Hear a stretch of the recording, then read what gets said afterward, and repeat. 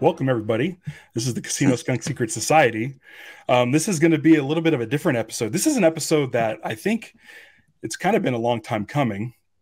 As you can see, I'm joined here by Ken Pellman. Ken and I worked in Disneyland Custodial together for many years. What years were you active in Custodial? I was there from June 1990 to June 2005. So I was there for 15 years and 2 days. Whoa. Okay. So Yeah. I hired in 96 and left in 2006. It's technically 2005. It's just easier to say 2006. I was there for 10 years. So we worked. Yeah. You were there like my entire run originally. Yeah.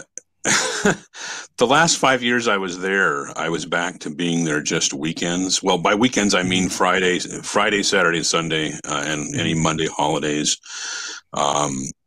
And because I had another job and a full-time job, and it was a 4-day schedule for that other job. So when I switched to another job, you started calling me 2 weeks. You would see me, you go, hey, Oh, yeah. 2 weeks, 2 weeks, 2 weeks. which meant, 2 weeks to quit. I hadn't put in my 2 week notice though. It took me 5 years to do that. I forgot about that. That was a reference to the money pit. B was more of it was more of a phrase of endearment, because people would always talk about being able to move on and get away from Custodial and go on to bigger and better things. So I was very excited for you. But I would see you very rarely, because I think by that time I was a DCA and what, 2001? Yeah, DCA opened early Yeah. 2001. So yeah, if you switched over to there, yeah, that put Yeah, that you was great too. great That leap put in me in- seniority for you. I went from like 111 in seniority on Disneyland side, which is pretty good, to number 16. Number 16. And the reason why I left, because I had found out that all of the lead shifts were pretty much taking in the daytime, and it was people taking swing shifts, but nobody wanted to touch downtown Disney for some reason. And they said, well, this will be your hours if you want this line. And it was like 7 to 3:30 or 7 to 5:30. It was a 10 hours, a 4 hour Yeah. 4 hour line. And what's funny is, as soon as the DCA hours got slashed, they still needed a 10-hour line in downtown Disney, because it was still running till late at night, and they didn't want a mid lead. So it was me and Greg Kobziff and Matt Harden. But yeah, that was great, because all of a sudden everybody wanted my shift. So because they all got bumped down to 5/8. Oh boy. And I still got and it was half restroom rate as well, because there were the restroom. Yeah. Restrooms out there. Yeah. This Every was a little good bit gig. helps. Everybody, Yeah, the highest paid day custodial shifts used to be restroom foreman, restroom lead. Yeah. Now they've gotten rid of those apparently. So Dude, it's nuts. It's nuts. I listened to your show, The Sweep Spot, with you and Lynn. thank you Lynn, very much. Also a good friend and coworker. Mhm. And after I had left, I had approached Lynn. I was like, if you want me to talk about what's going on now, I would love to do that. But I don't feel like the subject matter is good for your show. Yeah. The show definitely is a celebration of Custodial. It's an upbeat celebration of custodial and the history of Disneyland, and just kind of updating on what's happening now. Yeah. And so like my slant was coming at it a little more negatively, especially at the headspace where I was at the time, just leaving, because I had gone back to Disneyland to work third shift custodial. I did that for 5 years. And when I returned, things were not great. I mean, when we left, things weren't great. But when I returned, I could tell things weren't great. And because I was so vocal about it, I get a lot of text messages and direct messages from cast members who are still in the park, and Yeah. they need someone to vent to, someone to listen to. And obviously management is going to do that. And so even though I'm away from the park, I kind of get these sort of messages coming in. I visited the park a few months ago, and I ran into a mutual friend of ours. I'm not going to say who it was, Right. but I saw him, and I mean, I hadn't even set foot onto a, well, there's no trams. I haven't set foot onto the tramway yet. And I got, had a 20-minute conversation about the state of the park. And it's like, it's so bad that this cast member now works in the parking structure. This is like someone who takes great pride in Custodial. And if they're coming out to work in the parking structure to get away from right, whatever, it's the most remote place that you can work in Custodial to kind of get away from, and because the supervisors are not, we used to call them supervisors, I guess they're managers, but they're not going to make the effort to come out there. So it's especially now with those trams. That's where you want to go if you want to avoid the it's kind of like my wife worked as a registered nurse for years, and she preferred the overnight shift. And she works in a hospital. She said it's fewer administrators to deal with. Right. And you work the overnight shift, right. Most of her patients were sleeping. Yeah. But yeah, so working out there, I mean, you can't, it's good to focus, we have our podcast focuses on kind of what people do. We do have a few criticisms that we put in there, but you can't deny reality. And the reality is that you have a situation. I mean, you have to go historically back, really. The whole park from the beginning was run by these people who'd been put in place by Walt Disney, and those same people stayed there, not counting C.V. Wood. If people want to Google that guy, Disney's kind of written him out of their history, but people like Jack Lindquist, Dick Nunis, these were people who worked with Walt Disney, and they stayed there and they stayed in charge of the park. And Ron Dominguez, who actually grew up on the property before it was Disneyland, and they all retired, early to mid 90s. Right. Mm-hmm. And then what began after that was a revolving door of corporate management. You had these people who, their goal was to rise up in the corporation or jump to another corporation. Their goal wasn't, hey, I want to be Disneyland president. I mean, what a cool job, Disneyland president. That's a cool job to have. Well, no, they wanted to impress, upper management of the corporation and either get promoted or move on to another corporation. And it was a revolving door, So you didn't have these people who were there from the beginning who thought, well, this is, we've done things one way. This is the way it works. We can change with the times, but we're not going to give up on the values, the traditions, the principles that kept things a certain way. Well, a microcosm of that is Custodial. Mm-hmm. Chuck Boyajian. Yeah. He would, when Disneyland first opened, a lot of the staffing was from other companies. Mm-hmm. Walt Disney hired an outside company to do security, an outside company to do Custodial, but then he wasn't happy with the job the outside company was doing with Custodial. So he said, we're going to start an internal one. And as soon as Chuck Boyajian heard that, he was working for the contractor, he jumped over and he was the first employee of Disneyland Custodial. At the time, it was called Janitorial. Tom Ropa was another guy from that company, and he just, he was like second person over there. And the way, old timers tell it, it was kind of a toss-up as to who was going to get it, but Chuck was the first. So Chuck ended up becoming the top guy in Custodial. He has a window on Main Street, actually. He's a Disney legend. But Tom Ropa was right there with him the whole way. And Tom ended up handling most of the overnight stuff, usually, because it's 24/7 operation is what it is. But you had these guys, they had direction straight from Walt. They would meet with Walt Disney. They'd walk the park with Walt Disney. Then, of course, you get into the early 80s. They retire. But Chuck's handpicked successor. In fact, we write about this in our second book. Our cleaning, we wrote 2 books. Cleaning the Kingdom is the main title of each book. But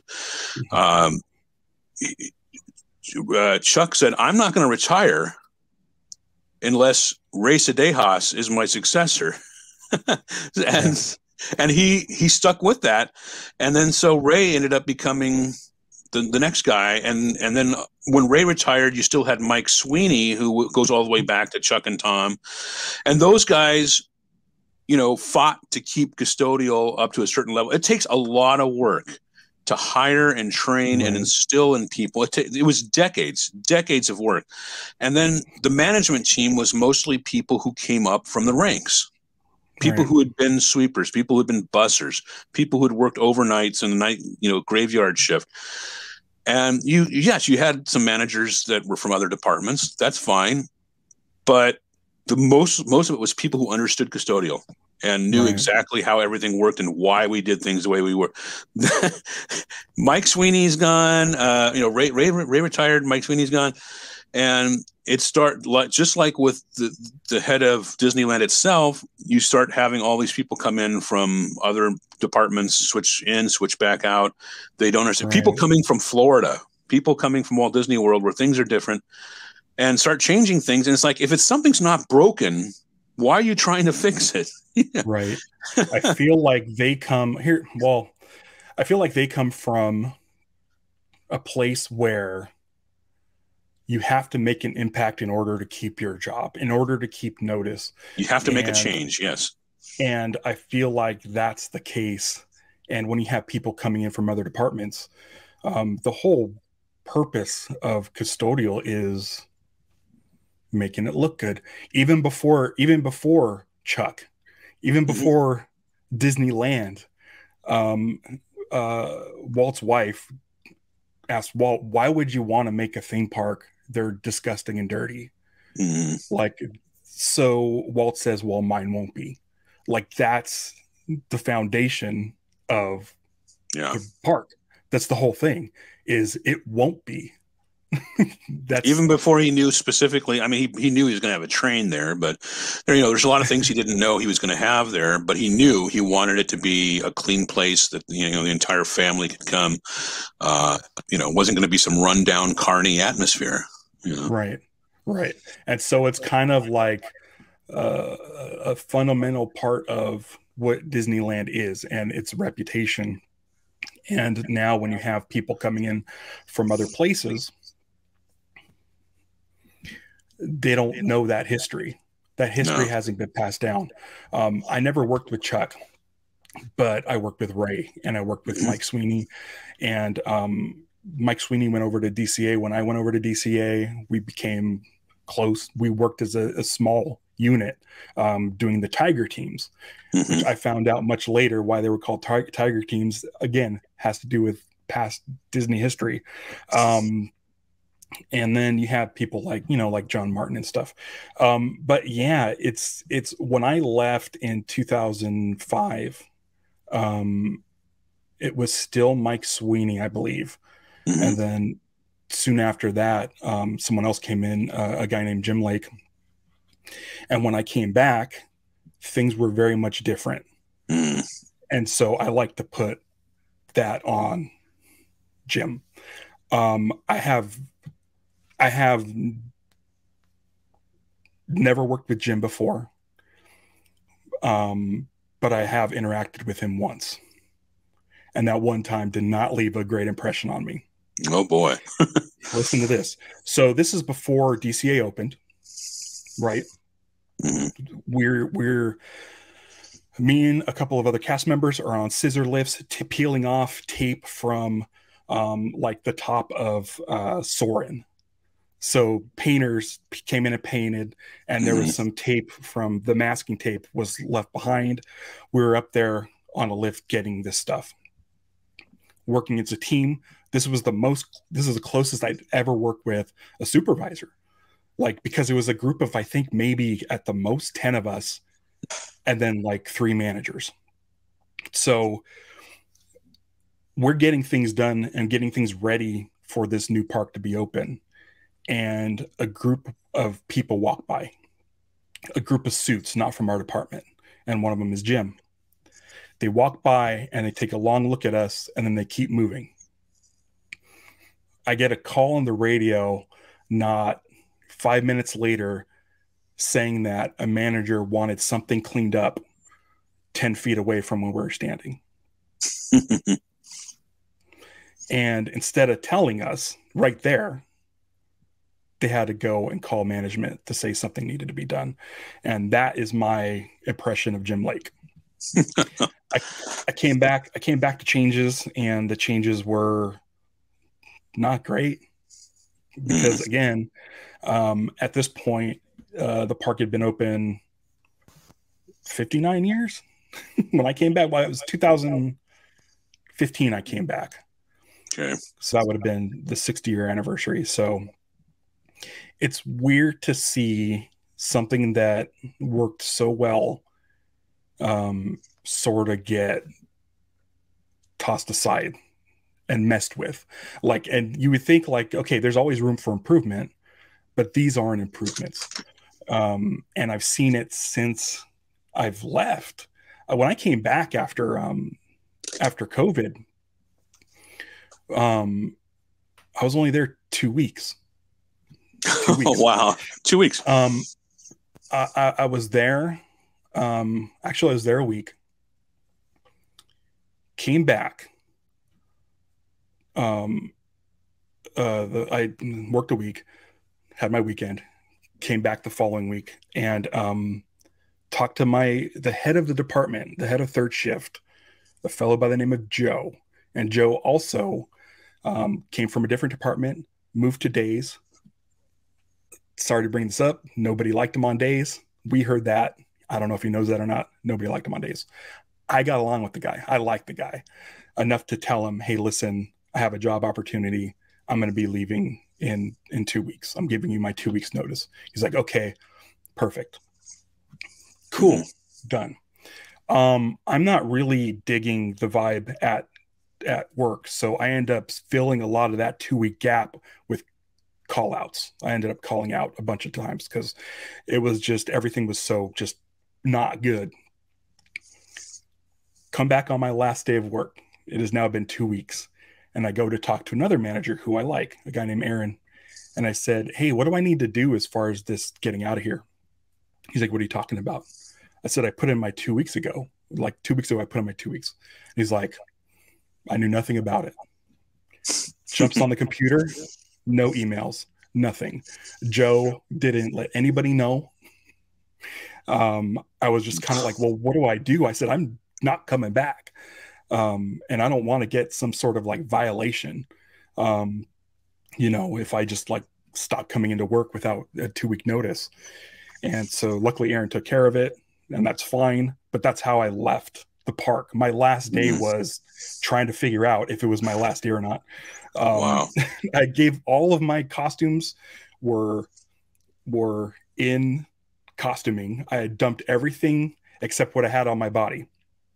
And I had a change of clothes in my backpack. I was done. Like if I wanted to come in the next day, I'd be wearing dirty clothes. Yeah. So I was like ready to go. And just the communication is just garbage. It's just not good. And the thing that's the worst is when I came back from quarantine, there was a group of people, like maybe 30, that were trying to get stuff ready for when the park reopened. And the problem is that they took the person who's been the Cars Land lead, the area lead for the last however long Cars Land's been open, and they put him in Washdown as the Washdown lead.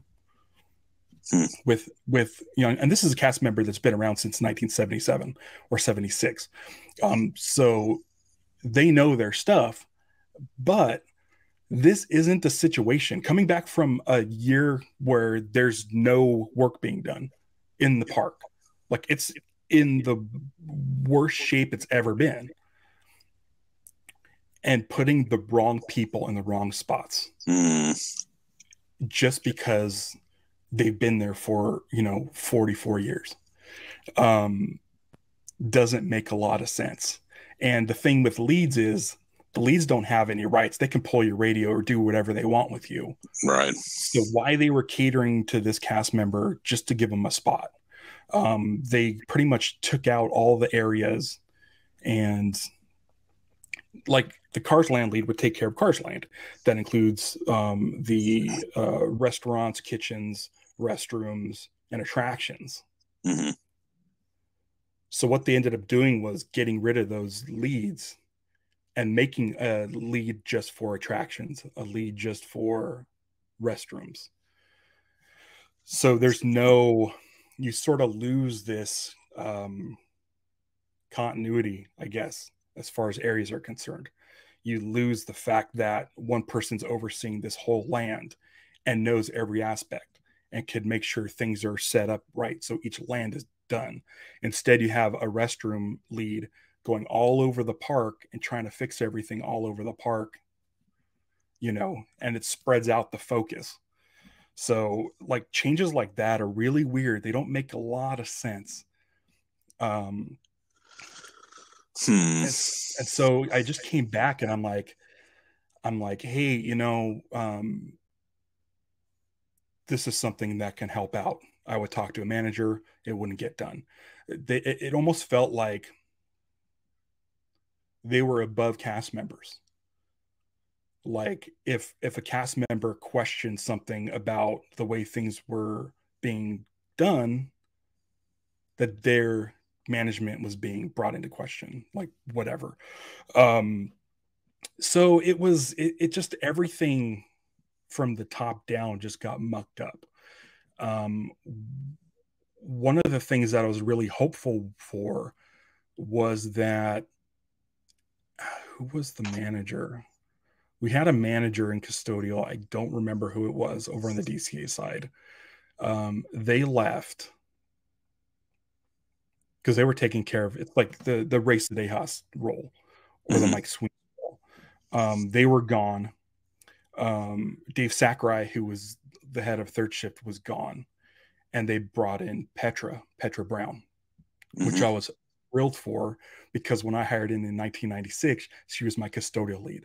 So to have someone from Custodial with that in their blood being the head of the department was very, very hopeful. And I feel like the system, by the time I left, the system was already way too broken for her to try to fix. It's rough. Yeah, she can only do so much, you know, given what she's given, and then, you know, who else she's dealing with in the whole operation. I mean, it takes a lot to build something up, to instill pride, instill a sense of teamwork, and it's very easy to screw that up in just a short amount of time. It's very hard to get it back. I mean, it's one of the things that people look at that operation and they say, well, these jobs are not meant to be careers. Right. Okay, well, I can see what you're saying with that, except that any kind of operation like that needs some long timers. You need some long timers. Otherwise, it's just not going to be a serious, high quality operation. And if you're going to ignore those long timers, if you're going to treat them poorly, if you're just going to just respond to what they say with, well, we're not going back to the past, you know, that's not a way to handle things. Those long timers teach the newer people and instill in them a sense of, this is why we do this. This is the pride we have in this. You know, think about it, in the big scheme of things, we're talking about a theme park. And people say, oh, people say it's nothing. You know, it's just a little entertainment venue. Who cares? Except you have millions and millions of people visiting every year from all over the world, and it's been an inspiration to a lot of people. Even how it was run has inspired so many other companies and operations. And yeah, it's not essential to your life, but it's a real shame when somebody builds something that is really astounding and reputable, and then you go in and you screw it up. Yeah. Yeah. Yeah. And I know it's just picking up trash, and it's not rocket science, but like it does take skill to keep it going. And to Yeah. keep people motivated, you have to let them know like it's important. And I feel like with management just kind of getting shuffled into custodial, they haven't learned that 60 plus year legacy. They don't fully understand it. Disney, that's all we hear is Walt's legacy, Walt's legacy. Hmm. But I feel like the legacy of custodial is like completely lost. I never worked with Chuck, but I know a lot about Chuck, and it's Hmm. not just through your podcast. It's through by working there, by working with the old timers. We're working with Harry Hamhauser and your Larry Snows. They would talk about him, you know. Mike You Larson, you know. Yeah, you need those. You need that connective tissue. Yeah. You got to understand why you're doing it. It's not. It's. I know it is a job, but it's more satisfying when you understand like what it means to people. It the thing they're doing now is the way custodial. Let's just talk about a day custodial shift for a sweeper. Yes. You would go in, you would get your assignment from your lead, you would get a specific area, and you were to maintain that area for your entire shift with the exception of breaks. Hmm. Now, that area was you were expected to complete that area every 15 minutes. Yes. 15-minute And it'd be a rounds. 15-minute round. Um, and the areas were kind of set up for in different quadrants based on busy days and slow days. But it was Hmm. always meant to do a complete round within 15 minutes. That way, you knew things were looking good. Hmm. You didn't want popcorn sitting there for more than 15 minutes. Um, it was a good system. You would also have, if you were assigned trash, you would go and you would dump the trash cans, all the trash cans in that entire area. And let's just use Adventureland Frontier as an example. Okay. So you know a thing or two about that. Yeah. So your different areas would be Adventureland, Frontierland. On busier days, you would have like a bridge to bridge, which goes from Pirates Bridge to the bridge on the Big Thunder Ranch. And then Yeah. if it was a really busy day, you might have someone on Circle who just went from Frontierland and Adventureland gate restroom around Golden Horseshoe and do a Yeah. circle there. So Yeah. there, all these were expected to be done in 15 minutes. You had the trash people would dump all the trash in Adventureland, Frontierland, and the attractions, with the exception of Indy. Indy would have its own crew that took care Hmm. of both. So that's kind of how it's just set up. Now they've changed it. And I've heard Hmm. about this change, and it has combined sweeping the area and dumping the trash at the same time. Right. I have a couple of issues with this. First of all, when I opened downtown Disney, there was behind the House of Blues, there was a garbage chute that went down to the area down below where they brought in the trucks, the service deck. And I discussed with the managers, how are we going to do this? The liners, the cans inside the cans are too big to be able to get the trash in there cleanly. And so I offered the solution, why don't we bag all the area cans? We can throw them down the chute. Done. They agreed to that. They thought it was a good idea. We worked as a team. This hourly lead and the management team came to the conclusion that this was the best. We will go with Ralph's plan. So now, in this new format where they're pushing around a cart all day, so now that you have a cart, an ugly cart in the area all day, Ugly gray. It's ugly gray. You know. it's not Yeah. themed to the area. Right. We used to carry the liners in a cart that was themed to the area. So Yeah, if someone took a it would hold picture, six. It would hold 6 or 8 liners, and it was themed yeah, to the area to blend in. Yes. yeah. So now they're using this Rubbermaid off the shelf cart, and Yeah. all the area cans are bagged. It's an incredible waste of Yeah. plastic, Yes. and the carts are ugly. And it's up to the cast member to find time to keep what I'm assuming now obsolete 15-minute They don't cycle do, that they're they've not, done. the 15-minute cycle's gone. They ditched it. Yeah. And I can't imagine that this is a more efficient way of doing things. I just can't, I can't believe that it is. Instead of having a separate trash crew. But as far as the 15-minute rounds being gone, I can't tell you. I have personal experience with this. I Mm-hmm. testified on Disney's behalf in a lawsuit. I testified in court. Hmm. I can't tell you how many times the fact that we had 15-minute rounds had saved Disney in lawsuits because they were able to bring, usually it'd be Harry Hemhauser because he was the longest tenured day Yeah. custodial person at the time. But they would bring Harry, or in one case it was me, into court and explain, we have 15-minute rounds. We're checking everything in 15 minutes or less throughout the day. So if something's broken, if there's a problem with the walkway, if there's a slip hazard, we're on it. We're on it Yeah. right away. And I can't tell you how much money that has saved Disney. Yeah. And now, they better not be using that in court now because it's not true. Yeah. It's not part of the I official way of doing things. There was a night I was out on the hub on Main Street. Luckily, I was the lead that night because I had a radio on me. And as I was going around, there was a woman sitting on a bench and her husband was laying down, looked like he wasn't doing well. Mm. And I asked, like, do you need help? And they had broken English and they're like, we're fine. We should be okay. It's just, I don't know. He's just tired.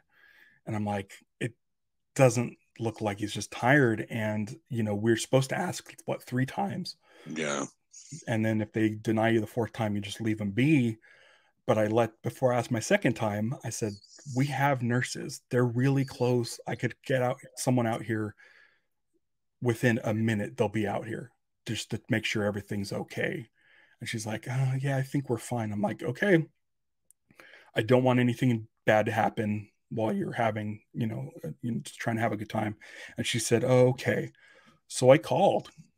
I called, and because we were right across from first aid, the nurse was out there in a matter of a minute, like however long it takes to get from there to the popcorn cart. Guy had some sort of heart problem. I don't know if it was a heart attack, but I found out later when I went into the nurse's office, they're like, yeah, we sent him to the hospital because there was some irregularity going on. And so if you don't have cast members in the area, on that 15-minute cycle, you're going to miss stuff like that. Yes. If you have a person dumping trash instead of paying attention to the area and what's going on, there's a lot of room for catastrophe. We were to borrow that line from Breakfast Club. We were the eyes and ears of that institution, and you would know. I mean, one of my first shift in the area was with Vern Hoyland, and he said you don't have to walk around staring at the ground. Look ahead. If there's something on the ground, if there's something out of place, you'll notice. And he was right. We would know instantly if somebody had moved a can, if somebody had moved a bench, if there was a problem somewhere, if somebody was having trouble or some odd behavior or whatever, that would stick out like a sore thumb to us because we would be constantly, every 10 or 15 minutes we'd be doing that area and we knew what was supposed to be where. And you just had to keep an eye on it. Talk about an unskilled job, but there was a lot of skills to it. Yeah, it took a lot of sort of street smarts, I guess. Yeah. But like speaking of Vern, working in the New Orleans area, there's a lot of trees, and the drinking fountains would get clogged regularly. And it's something where you can call a plumber, but it might take a while. And if it takes a while, that water spilling into the area could cause a slip hazard, any number Yeah. of things. So you learn how to unclog them yourself. You would go to I mean, let's just say you would go to a food location, get a wax cup, Yeah. and use that as a plunger. Those usually work. You can pull the bristle off a clean broom and use it to sort of snake the drain. Yep. But there's ways to prevent things from happening. You start learning these sort of tricks to make sure things were running properly. You would start making relationships with other departments and people so that if something was wrong, you could get it done even quicker. You didn't have to go through like proper channels. You like knew the guy who would fix that sort of thing and get it done as soon as possible. Now it's crazy. Like I had a thing that I was dealing with in downtown Disney on third shift, and I'm like, well, this needs to be taken care of. And so I called the day lead, and they're like, oh, I didn't know this. And then I called the manager to come see what I was talking about. Is horrible behind construction walls, still an area open to cast members, and wasn't taken care of for months. So they gave me all kinds of praise for partnering with them and taking care of this thing and letting them know about this thing. I'm like, should be normal. Everyone should be working together to take care of this stuff. And there's no like interdepartment sort of communications. There's none of that. People, I would walk into a restroom at night and they'd have the closed sign on the stall that keeps them from opening and letting people know they can't go in. I'd go in, pop it open. Of course, you get your broom, you put it over the stall, and you unlock it that way.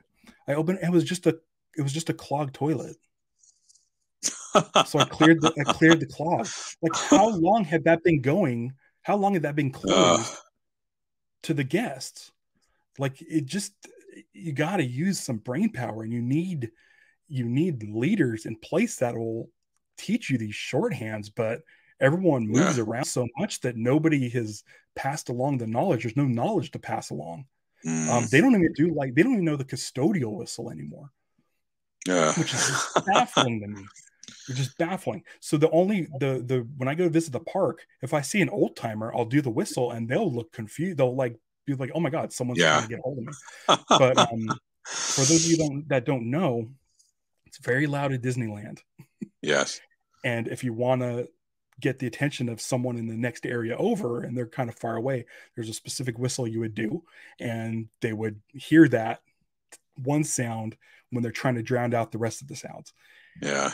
Then they would look up, you'd go and talk and say what you need or whatever you want to do, or you would hit your pan, boom, boom, just twice, boom, boom, and that would get their attention. You would hear these things. There was these like Pavlovian responses. The custodial keys, if you didn't have a pan and couldn't whistle, and you had keys, there were a very specific tone. The custodial keys. I used to keep those keys in my pocket instead of dangling, just so people couldn't hear me coming. Yeah. It's a very specific. It's such a specific tone. And every once in a while, when I'm at the park, I'll hear some keys being jingled, and I'll immediately like perk up and look to see who it is. Very Pavlovian, but stuff like that isn't passed down. And it's like, those are things that made the job so much more easy. It was like a shorthand. And I don't know why that doesn't get passed down. Is it because the old timers are gone? Is it because no one's sticking around? No one cares? It's very strange. It's quite different if you think it's just, I'm just here until I can move, until I can jump ship, whether to another department or outside of the company entirely. I mean, it's, all that time I was there, I was hoping to get a job I was hoping to work for Imagineering. Right. Even after I got my other job and I was just there for the last 5 years part time, I was still hoping to work for Disney in some capacity in Imagineering, or I was applying for positions backstage at Disneyland, like in cast communications and things like that, because that was kind of the experience I was getting at my other job. And finally, the time came where I had to leave, but and I hadn't gotten another job there. Um, but my point is that I wasn't going, I'm just here until I can leave, for another job. I cared about what I was doing there. So, plus, I wanted it. I enjoyed the place myself, and I wanted to make sure that other people had the kind of experience I did. Yeah. Yeah. Um, I mean, that group of leads when I came in were huge. You, Petra, Patrick Gogley, Ken Kimberling, who's now a manager at the DCA side. And when I would come in for third shifts, it would be the end of his night, and we'd just talk, and we just like Ken was one of the more rebellious custodial cast members. Yes, he was. We can talk about that in a second if you want to. But the fact that he's a manager now, it just shows you that even the most rebellious of cast members are doing it out of this sense of pride. And back then it was a thing where you would get mad because things weren't being done right, but you could make it so your voice was heard. Yeah. And things can get taken care of. Now no one's listening. No one's listening to any cast members. Well, there used to be roll call. You'd have roll call for the foreman. Of course, anybody working underneath you could come to you and talk with you. And then they had roll call for the foreman almost every day, where you're meeting with management and you're discussing things. And then, of course, you could approach the managers individually as well and just talk with them about stuff. And maybe, maybe the answer they gave you wasn't something you liked, but at least they listened to you and they understood exactly where you were coming from, because most of them had been in your shoes before.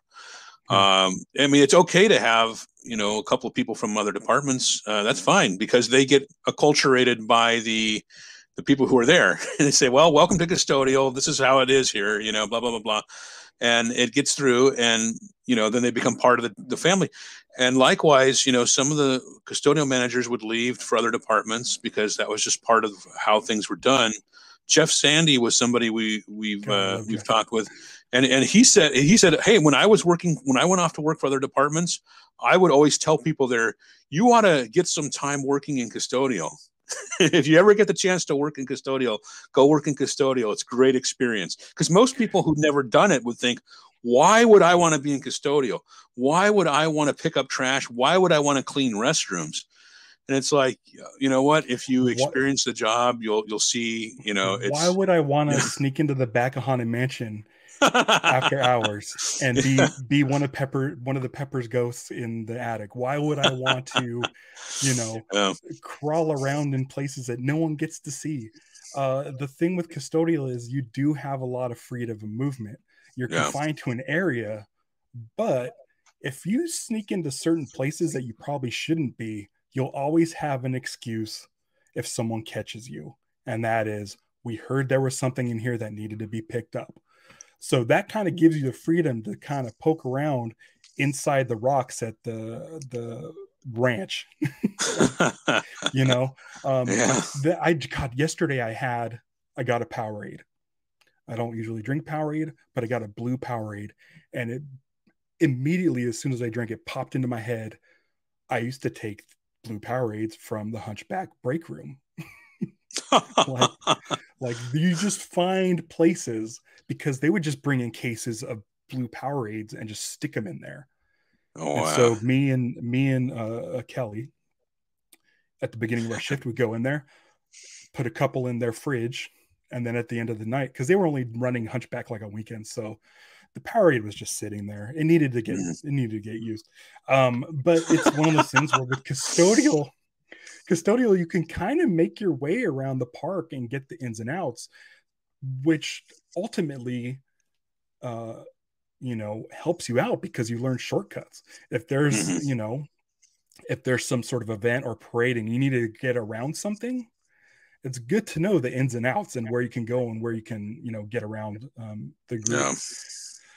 Yeah. Um, it back then was a fun time. My time at Disneyland, I was there from 95 to 2001, and then I went on to DCA. But Mm-hmm. I mean, I learned so much. And when I went over to DCA, I mean, it was up to us, the young leads that decided to, take the opening shifts, to sort of pass along and keep that tradition. And it was great because at the time we were working with a clean slate. We had a park that was completely had new paint. Mm-hmm. Every rail was unchipped. Every can was pristine. Yeah. And we're just like, let's keep it like this as long as we can. And Yeah. now when you go to DCA, it looks kind of run down. Um, it you know, they have the day custodial now doing third shift jobs during the day. They're doing Yes. restroom cleaning and stuff. They're taking Mm-hmm. away hours from third shift, Right. which third shift moved window washers to a 4 a.m. shift. Mm. So now when you go to Disneyland, you can see the window washers who are supposed to be resetting the stage Yeah. for the following day. The stage isn't finished being resetted, and you still have guys out there washing the windows. uh, The window washers don't like the new hours, no. but who cares? They're not the manager. They're not going to tell the manager. The managers won't listen to them. So just everything is like met with sort of this brick wall of resistance from management, and the Yeah. management team that third shift has now is not good. Mm. One retired during quarantine, one quit during quarantine, and one passed away from COVID. Oh boy. Good friend of mine, Jose, knew him since I worked at Disneyland in the office way back when. So we were left with Joe McGee, who was heading the department, Vera Campos, who came from hotels or something. I'm just going to flat out say it. I don't care. She's no good. Oh boy. Never seen I her. don't know. Never It's seen your her. opinion, not mine. I don't know. It's my opinion only. Yeah. But when you only have two managers, they better be good, and they weren't. Yeah. Joe was the kind of guy who would show up whenever Bob Iger would have some Avengers. He showed up in like a 3-piece suit at like 9 a.m. Like, where were you all night while we were making the stage look good for him, but you just want to come in and show off and try to do whatever you're doing instead of taking care of your department.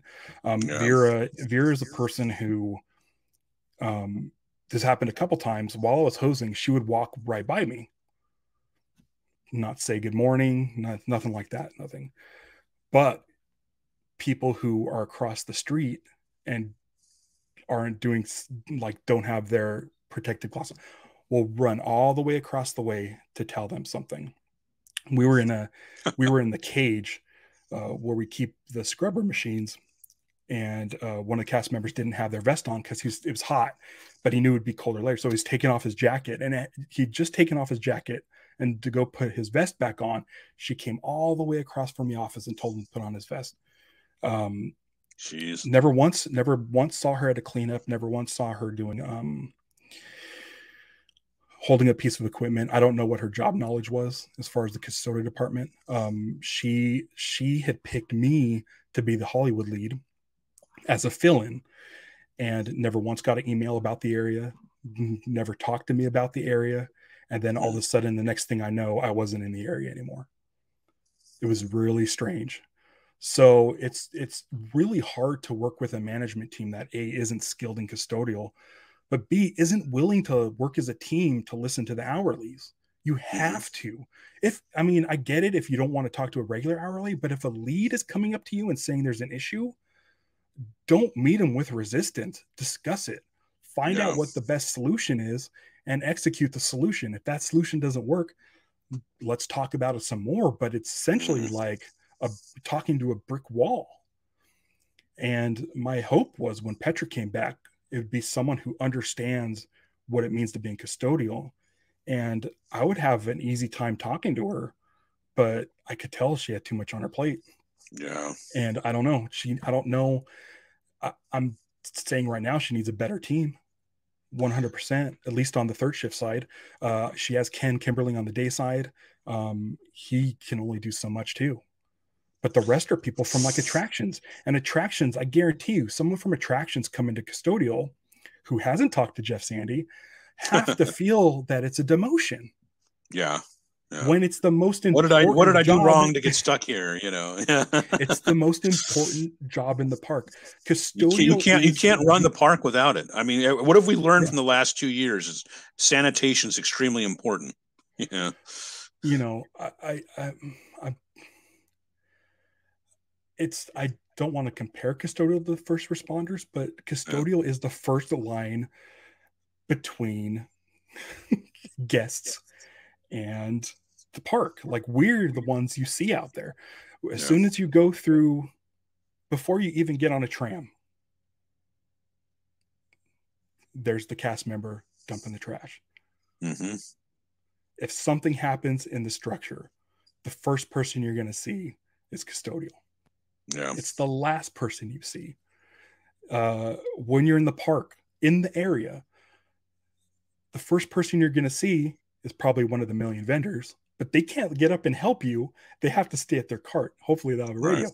But custodian should be there doing a 15-minute cycle, being out in the area and visible, constantly moving in that 15-minute cycle, not stopping to dump trash, but just constantly moving. You're the eyes and ears of that area. Mm-hmm. It's the most important role in the park. It's the first. Yeah. You know, you're accessible to the guests. You are keeping your eye out for everything that's going on. It's a very important role. It's and I wanted to mention Petra for people who don't know. she was. There was a time where the Main Street Electrical Parade was leaving Disneyland supposedly forever. Okay, that was my first summer. And people thought it was actually going to go away forever. Okay. Mm-hmm. Turned out not to be true, but that was 1996. And 1996 was such a difficult year for Disneyland. The attendance level increased significantly. You know, we're talking maybe 25% jump in attendance. And you had two parades during the day. You had the Hunchback show going on. You had, I think, the Pocahontas show over at the theater. And then you had Fantasmic. And then you had the two performances of the Electrical Parade every night. And we had an events crew, and Petra would be one of the leads for the events crew. And I was on that crew that summer. It was a huge job, huge responsibility. And I just got a big smile on my face when she was put in charge, all these years later, having been in the trenches as she had been, Mm-hmm. Yeah. I was on our crew. I was on that crew. I would show up at work, do the Hercules or Lion King. I believe it was Lion King back then still. Hercules, I think Hercules was next year. Yeah. I was on that parade crew too. For Light Magic.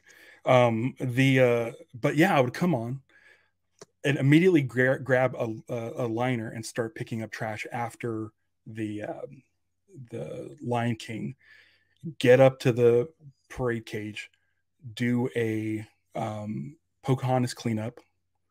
Then some of us would go sweep out lines. Some of us would help out for Hunchback. And then it was like an early lunch. And then the rest of the night was Electrical Parade pre-show, Electrical Parade closing, maybe fireworks cleanup at Small World Mall or Castle. I always got Small World Mall because Michelle liked me as doing that, because I think Michelle was also doing that as well. Maybe that was the following year, but then you would also then do the Electrical Parade cleanup, and then I would go home because I had an earlier shift, and the rest would go do Fantasmic cleanups. Like, it was relentless. It was a relentless summer. It was my first summer there. My line was 9-hour shifts with the Friday night being, or the Saturday night being back areas with Olga. Loved it. But it was a great line. I had Sunday, Mondays off my first summer there with overtime guaranteed every week. Yeah. It's 4 9-hour shifts and then an 8-hour shift. So it was 44 hours, 44 hours my first week. And it was non-stop. And it was, you know, you have people set in regular roles. You do those summer lines. You have the same crew every day. You start functioning like a well-oiled machine. You just went and everybody did their job. They knew what their roles were, and you went out and did it. Nowadays, I don't even know if leads are in the same areas. I don't know. The jobs are different every day. You're adding on new tasks to people, and it just sounds like a complete mess. And when you look at the park, it doesn't look the same. It just doesn't. And that's a problem. And like I said, I hope with someone like Petra there who knows how it should go, that she can get it back into shape. But I just don't know. It seems like an uphill battle. Yeah. Yeah. Because people, all the old timers are now giving up their radio, their elite status, because they don't want to deal with it. They're not being heard. Why would you? Well, when they eliminated the daytime, they eliminated the restroom foreman for daytime. Because what this person would, as the foreman for restrooms, what this person would do was set up for the day. If they were opening, they would set up for the day. You know, they've assigned the different people to their restroom splits. Which restrooms are they going to clean? And then this person's going to go around. He's going to answer calls from the office about, you know, any problems that come up. Going to go cover lunches when someone's on their lunch. Might do things, you know, might do some really heavy cleaning. You know, we had restroom foremen that would, you know, take out a mirror if it had been etched. Yeah. You know, just different things like that. And it's important to have that person. Now that they got rid of those positions, and Mike Larson, I think that was his cue to retire. He'd been there. He had become one of the longest cast members at all, but definitely longest for Custodial. And he just, you know, they eliminated his position, and instead of taking an area from somebody, he's just like, well, time to retire, you know. But they expect the area people to go in and do that, and it's just not going to get the same attention that it was when you had a dedicated restroom foreman. Yeah, you know? When I was a lead in downtown, I'd be taking down mirrors all the time because they were etched, and I knew to do that because of people like Mike. Yeah. You know, they didn't teach me that as a lead. They don't teach you anything as a lead. When you become a lead, you bring in all the experience that you've learned over the years and inject that into what you're doing. And there's no leadership now, so people aren't seeing this stuff. So who's taking down the mirrors? Are mirrors getting taken down? Are the soap dispensers getting taken down when they're broken? Who knows? All I see is I'll close this stall and let someone else figure out how to unclog it. It's rough, man. And I hope that things get better. I kind of was I started a Twitter account that pointed out all the problems with Custodial and trash and stuff, and I just deleted it. I'm like, I can't. I don't work there anymore. I like the park. I'm proud of the work I did. I wish that kind of effort was put in it to today, but it's not. And I just need to let it go and just hope that the next time I go, which will be in a couple weeks, that things look good. But I guarantee it's somebody else's problem now. You know? I know. And that's the mentality of today's Custodial. They were doing a thing where they were getting bumped out of areas. They weren't doing the areas the whole day. They were using the cast deployment system, and you'd be sweeping the hub, you know, for like 5 minutes, and someone would come up off their break and say, I'm on the hub now. Go to the back area, jump on the computer and see where your new assignment is. Meanwhile, there's nobody there. And so like, if my next assignment is, if I'm just going to be at Town Square for 5 minutes, I'm not going to clean this. I'm not going to, you know, take care of this stuff. I'll let the next guy do it. So stuff will sit there. Well, I think that's I'm glad that Lynn and I wrote our books when we did. The first one, Cleaning the Kingdom, Inside Tales of Keeping Walt Stream Spotless, came out in 2015. And then we did a follow-up called Cleaning the Kingdom, Night, Day, Past, and Present, which a certain somebody here was quoted heavily in. Which one has the Space Mountain story? Do either of those have the Space Mountain story? Space Mountain? Which Space Mountain story? The one where where there was like softball size caca in the toilet. I don't know why I'm centering myself. I believe that. I think that's in the second one. That's in Cleaning the Kingdom, Night, Day, Past, and Present, I believe. Yeah. But yeah, you were referring to the restroom and not the attraction. Yeah. That's why I was like Space Mountain, because we would go in and we would actually clean Space Mountain during renovations. We'd go in there and dust the place and degrease the track and everything. But that was another experience I got to do that was a lot of fun.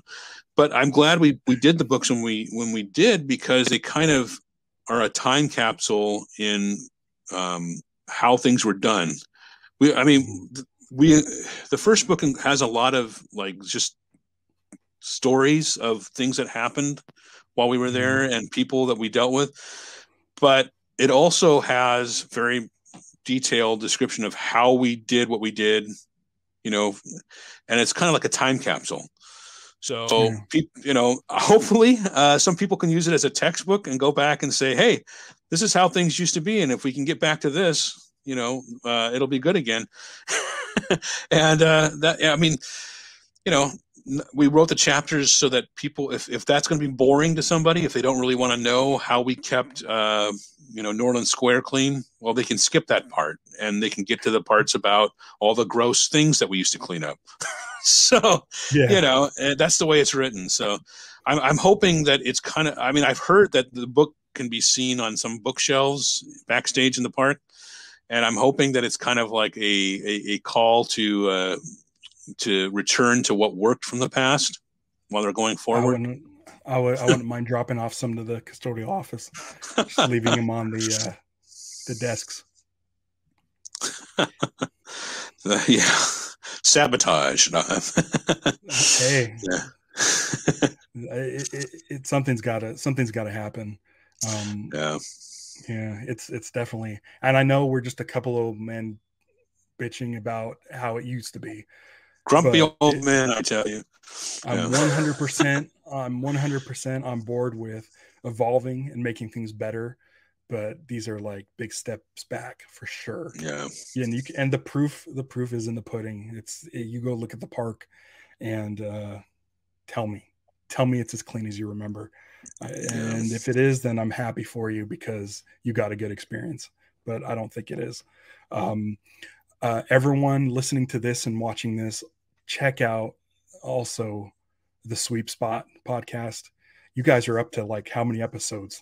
We're like 300. We're going to be recording 322 pretty soon here.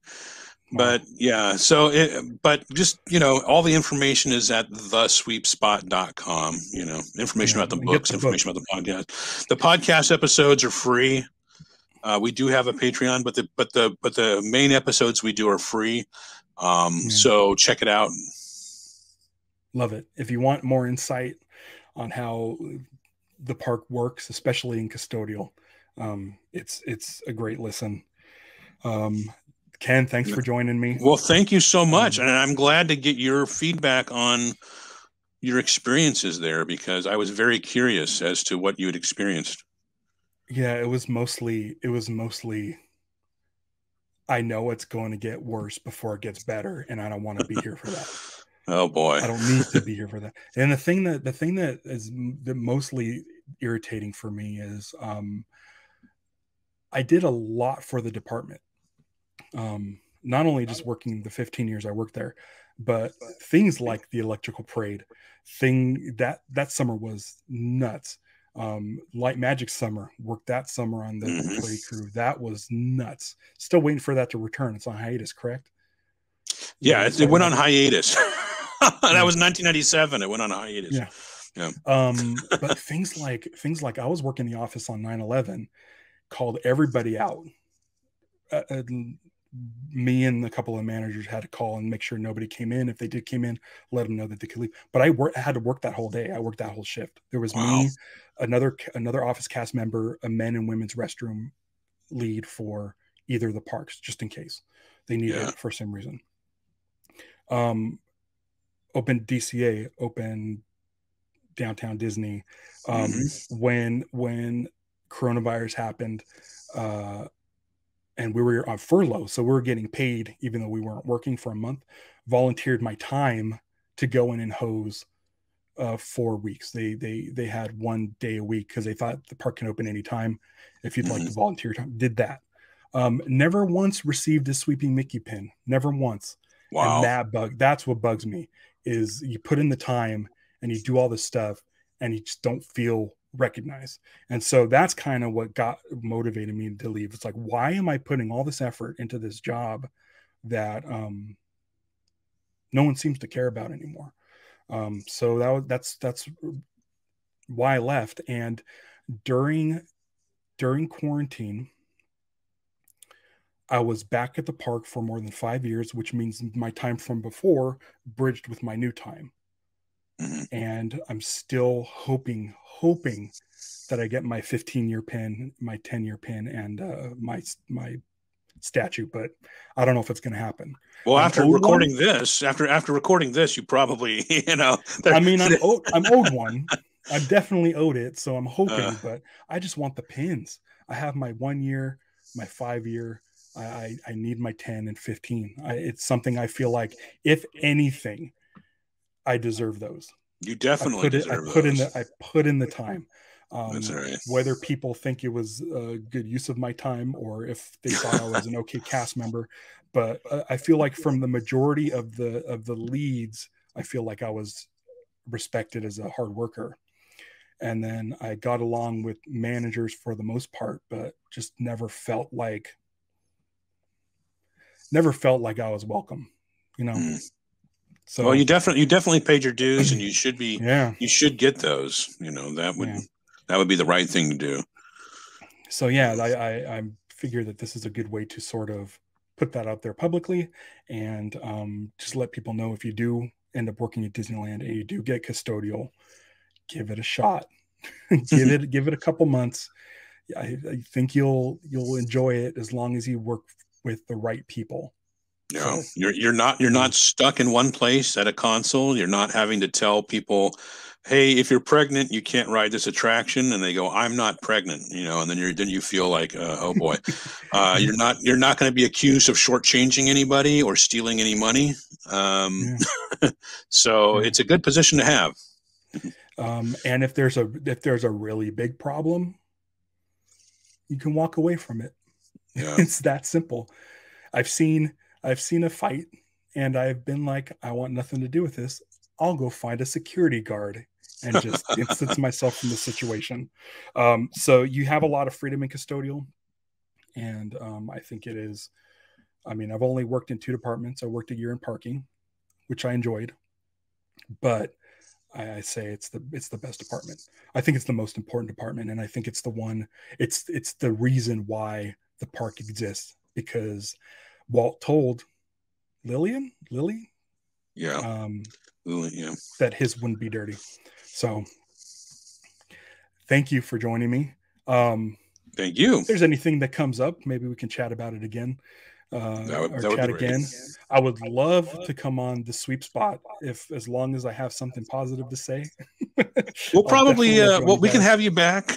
We can talk about history. Well, we start out with an update on what's happened the last couple weeks, 2 weeks.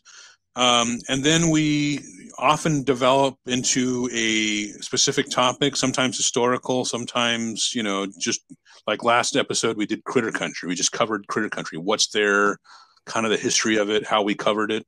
And so if we, maybe one time, maybe we'll do a parade episode again and bring you back on to talk about that, I'd love to talk either that 96 summer with the Well, with electrical parade or the light electrical magic. parade appears to be, they've been teasing that it's going to come back somewhere. I don't know if it's going to be Disneyland or somewhere else. But if they bring the electrical parade back, then we should definitely have you on to talk about that. You know? Yeah, for sure. So, For sure. And we could talk, that's the summer of we mentioned it, kind of alluded to it, Ken Kimberling and the Armory Party. that's Man, how I became lead, you know. congrats. Thank Congrats. you. I mean, I remember that day fondly. I came into work. I did not call out to go to the party. And it was a rough day. It was a really rough day. But it made a point. I don't know what that point was, but I that's why I think Ken used to call me Scab. oh, did he? Yeah. Somebody did. Somebody would call me Scab because I became foreman because of that.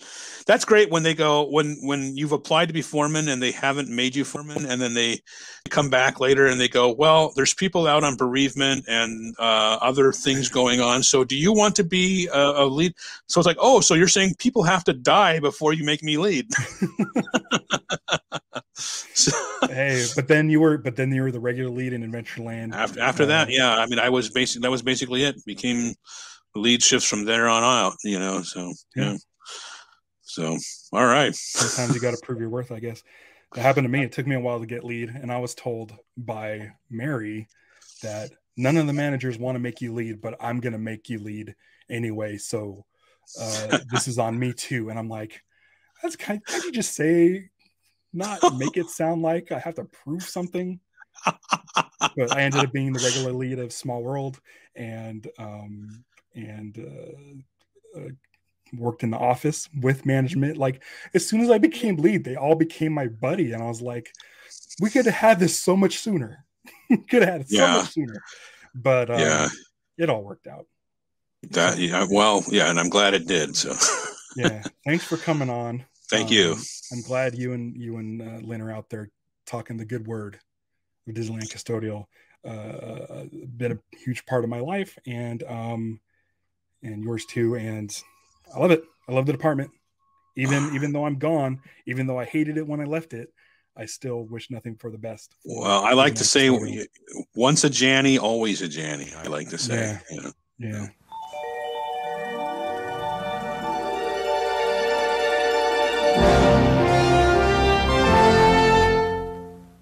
How long will the job take? 2 weeks. 2 weeks? 2 weeks? You sound like a parakeet there. 2 weeks. 2 weeks.